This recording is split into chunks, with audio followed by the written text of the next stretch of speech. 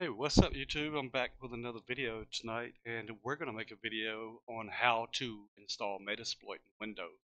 Commonly, Metasploit is used in a Linux environment, specifically Kali Linux in most cases, but there are some people that want to use Metasploit in Windows and they have a Windows installer file. So we're going to go to Metasploit's website, and there is a link in the description um, where you can go download the install file. So let's just open that up in the browser. And we'll go here and you're going to see installing Metasploit framework. Um, one thing you should do before you get started is disable your antivirus. Because if you don't, your antivirus is going to detect Metasploit and it's going to block the installation fail. So for now, go ahead and disable it. And then at the end of the video, I will explain to you how to add an exception, um, giving a general overview of how to add an exception to your antivirus. That way your antivirus doesn't have an issue with Metasploit. Alright, so once you've disabled the antivirus, go to here. You'll see installing Metasploit framework on Windows section. Click on visit that link, download the Metasploit framework-latest.msi file.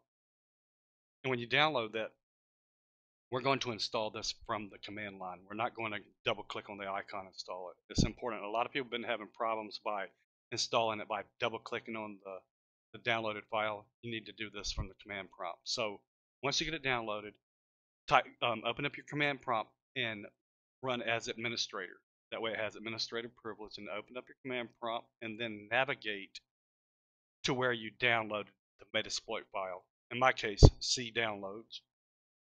And then you should see Metasploit framework latest. So we're gonna, like I said, instead of double clicking it, we're gonna run it manually. So we're gonna type in a command here, and I'll put the command in the description. Right?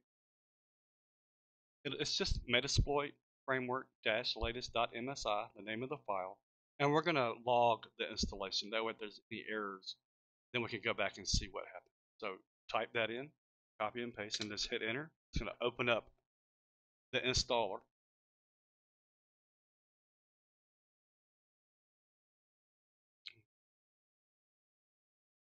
Hit next, accept. All right, Metasploit is going to install on the C drive. Hit next. It'll create a directory called Metasploit framework. Hit install.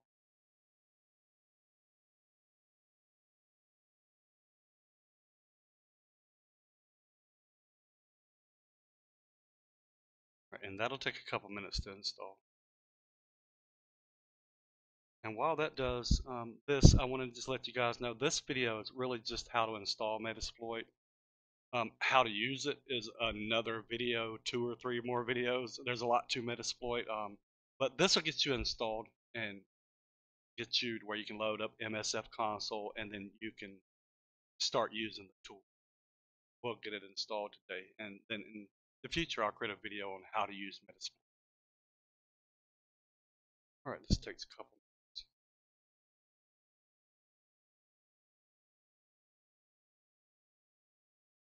Alright, so that's finished. Hit finish. And then once you've installed it, then Metasploit you run from the command line, so you don't it doesn't have a graphical user interface. So Metasploit is installed in the C drive, so go to CDC, and then you'll see a folder called Metasploit framework. So change to that.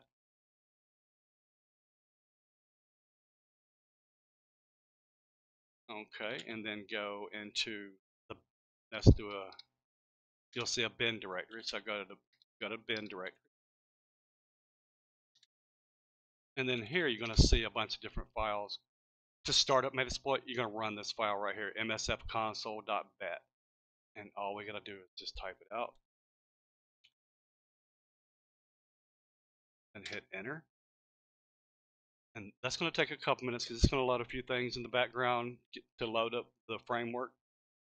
And then it'll come up to a Metasploit prompt. And then at that point, then you're ready to use Metasploit. Hey, I want to tell everybody thanks for the support on the channel. I've been an IT guy for 20 plus years.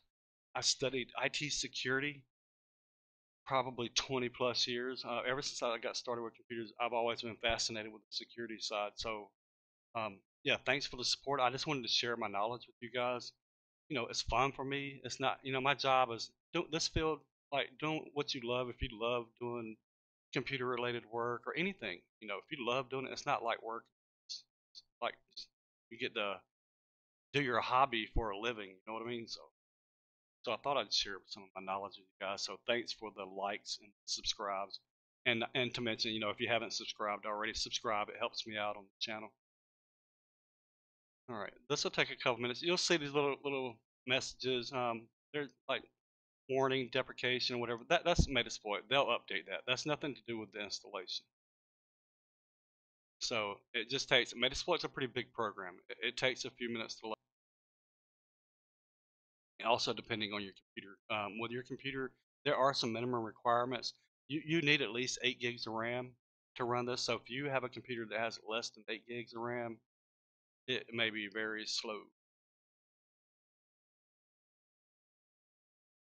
Matter of fact, my computer's kind of running a little slow. I need to do a reboot.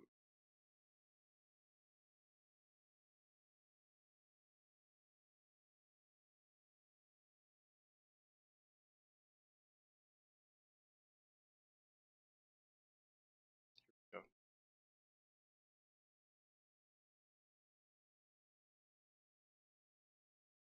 I actually haven't used Metasploit in Windows too much. I have installed it, looked at it, compared it to what is in Kali. I prefer Kali. Everything's there. You know what I mean? I don't have to install it. It's already there. All right, as you can see, we're at the MSF console. This is Metasploit running in Windows. You type in, like, say, help. It'll give you, a list of commands to use. Like I said, this is for another video. This is the very base, just getting Metasploit set up in Windows. This is how to install. But like, here's like the basic commands. I'm just typing help, and it'll give you a little bit of detail. But that's it. This is Metasploit. Oh, almost forgot one thing. You need to add an exception on your antivirus. For me, I have AVG, so I'm going to load up my antivirus, and I'll show you what I mean with AVG. Your antivirus software may be different. I'm sure we have different software, but you just need to be able to go in, and I need to remember where I did this. Come here, general, and like in my case, add an exception, right? So I had to add Metasploit framework directory as an exception. Your software will be this, be a little different, but you need to add an exception. All right, that's how to add an exception, and then you can safely turn your antivirus back on, and it won't cause any problems with Metasploit. All right, well that's it. If you guys need help, leave comments, and I will try to answer any questions you have. And don't forget to subscribe. Thanks.